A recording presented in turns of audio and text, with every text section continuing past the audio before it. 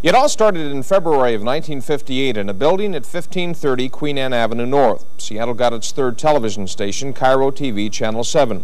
KIRO started as an independent, unaffiliated station, but ultimately became affiliated with CBS. Today, KIRO has a modern home near the Seattle Center. Its relationship with CBS remains, but it, like other television stations in the U.S., faces challenges undreamed of 25 years ago. So on the silver anniversary of KIRO Television, a look back and a look ahead on tonight's Close-Up Report. And you'll have a chance to talk with two of the people who run KIRO. Phone in your calls now, the phone number 382-5300. Tonight's Close-Up Report.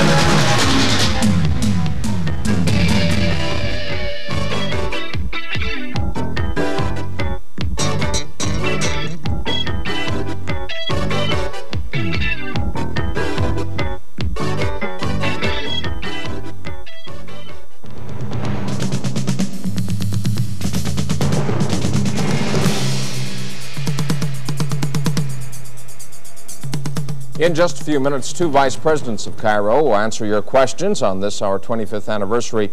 Again, the phone number to call is 382-5300. And while we're taking your calls, we'd like to share with you some of what we did in the past year.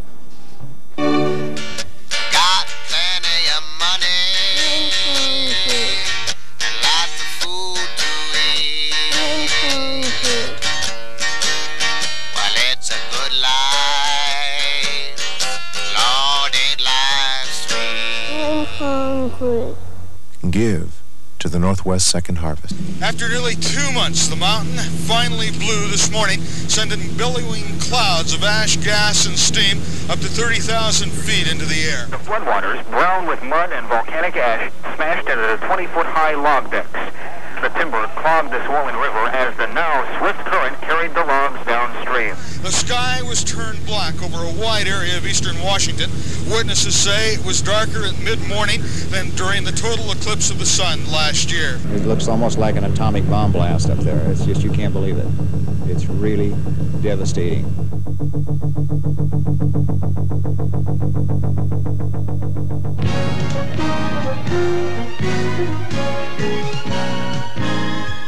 If he finds a guy that's got gray hair like him, we gray hair guys got to stick together. Love your hair. I won't do anything to mine if you want to do anything to yours.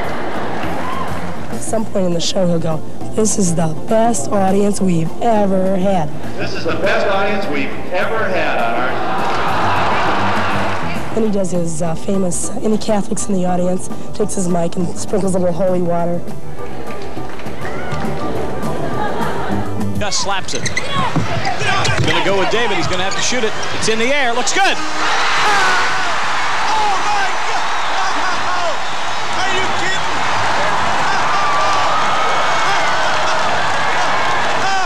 The war on drunk driving was the subject of a recent Newsweek cover story. KIRO TV would like to join with Newsweek in declaring war on this killer. Last year, over 500 Washington residents were killed by drunk drivers. Your friends or relatives might be next.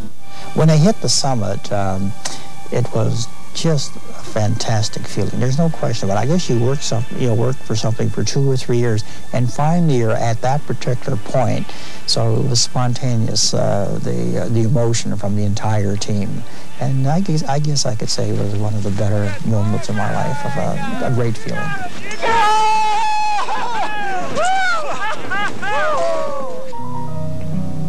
What's the worst thing about being here, then? Not hearing from my mom.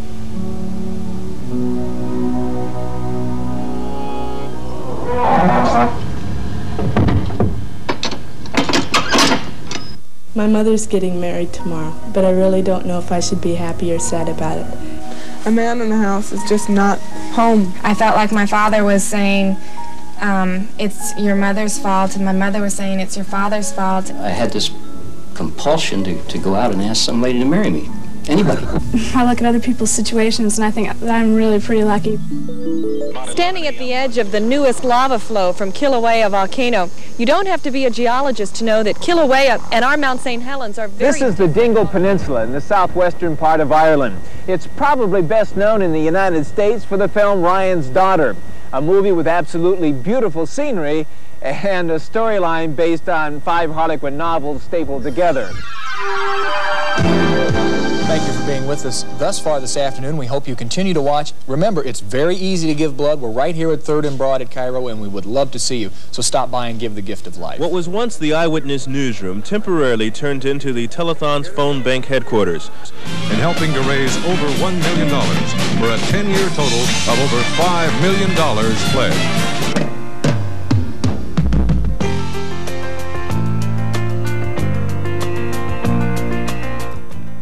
A little bit of what we did in the past year. When we come back, your questions for the General Manager of KIRO Television and the News Director of Eyewitness News. Again, the number to call, 382-5300. We'll be right back.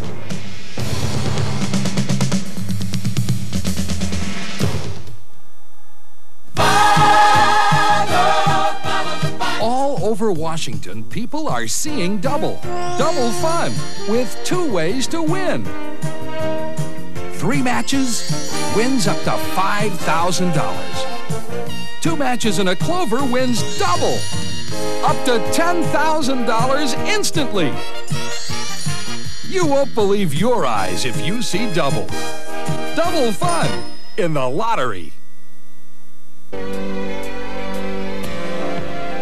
Here comes the leader, the Boeing 757, the world's newest way to fly.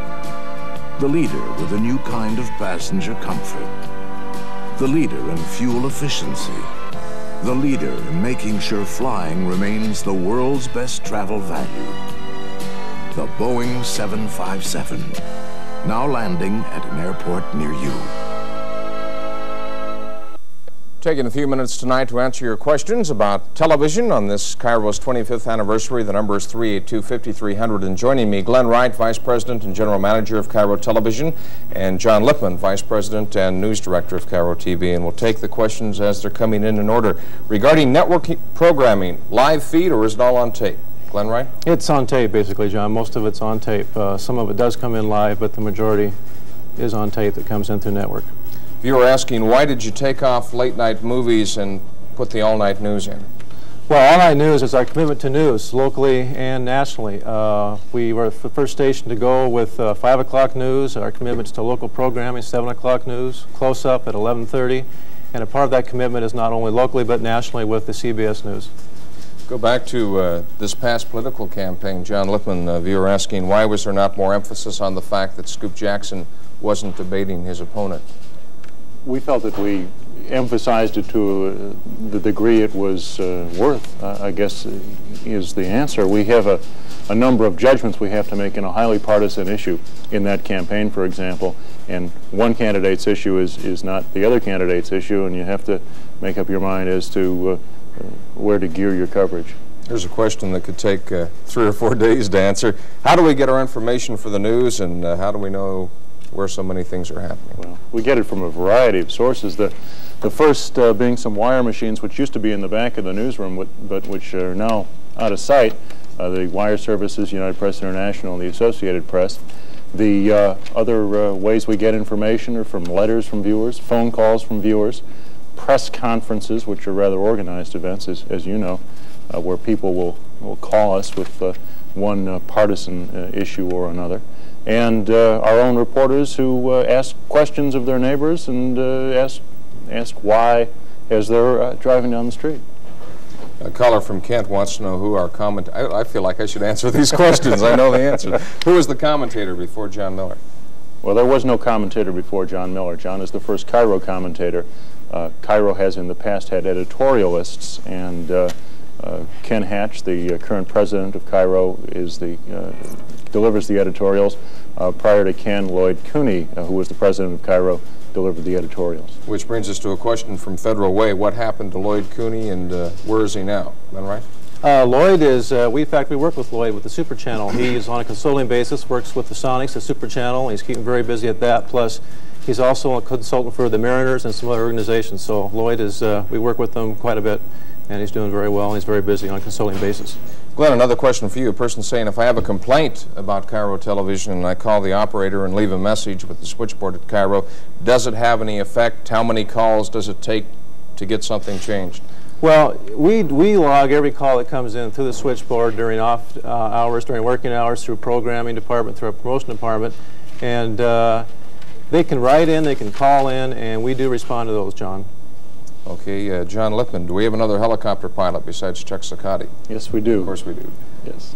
His name is Clark Stahl, and he works in the evenings for us. We've hired our pilots on the basis of safety. Chuck is on the air, Clark flies at night. Another question, this is a rather specific question, but a lot of people might have similar questions. This regards a specific story that was seen, a news story that was seen on the station, and they want to find out more about the story. How do people do that? What should be the policy? I think the first thing they should do is, as soon as they see it and as soon as you have a question, is call the station, call the main KIRO number, which is 624-7077. They'll ring you back to the newsroom where we have people who are able to answer the questions about the content of the story. Generally, you should wait until after the program is over because all the scripts, the pieces of paper we all use are tied up until then. If we can give you a satisfactory answer, we'll do that. If not, either call the next morning. Our business hours are from 8:30 to 6 or 6:30. And if that doesn't work, write us a letter and we'll get you what you need. We're already out of time and I can't get to the rest of the questions we have, but I want to throw in one of my own last for each of you. 25 years of KIRO, what do you see in the next 25 years? John Lippman. I think television stations are going to become more like radio stations. That is, they will specialize. And as Vice President and News Director of KIRO, I think that our future is firmly based in news and information programming. And I think that's going to be KIRO's niche, whereas other stations may be the comedy station or the Western station or the old rerun station. I think ours will be in the here and now kind of programming that's so vital to people. Glenn Wright, same question for you. What do you see in the next 20 John, years? basically the same answer. It's localism, it's more local programming, more news, more information. One thing a satellite can't provide you 23,000 miles away, that's in-depth reporting in the courtroom, locally what's going on. More local programming, sports, that would be basically it. Getting more into that area, meeting the needs and interests of the community, which the other new technologies can't provide. They cannot do that local programming. But we will be getting to some of them, like teletext and some of the new technologies that we've been experimenting with over the past year, providing more information for our viewers locally. Let me take a moment to thank both of you for staying up with us tonight. Glenn Wright, who is a Vice President and General Manager of KIRO Television, John Lippman, Vice President and News Director of Eyewitness News. Our thanks to both of you and to all of our viewers for calling in their questions. And with that, that's our report for tonight. We'll be back with another edition of Close-Up again tomorrow night. Good night.